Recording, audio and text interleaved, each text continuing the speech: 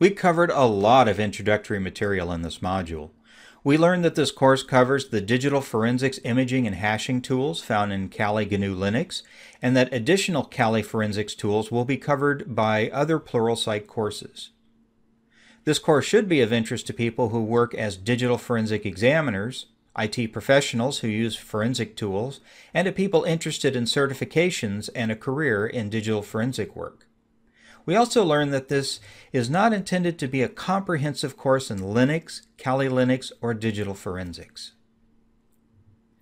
We learned that Kali Linux is a very popular distribution of Linux, based on Debian GNU Linux, and was formerly named Backtrack. Kali is specialized for use in information security, especially penetration testing, vulnerability analysis, reverse engineering, and digital forensics. Kali is actively maintained by Offensive Security and has strong support from an active user community. Kali is open source and is always free to obtain and use. We learned that forensics is fundamentally the presentation of evidence in a court of law. Digital forensics is the more modern term for computer forensics and implies that digital information does not necessarily come from computers. Forensic examinations are performed with standard procedures and with methodical rigor using testable and verifiable tools that are known and accepted by the digital forensics community.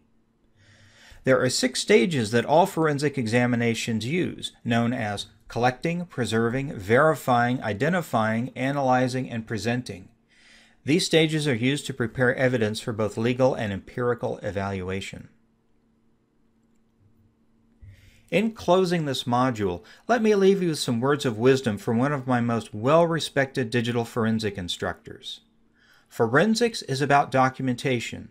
If you are not documenting, then you aren't doing forensics.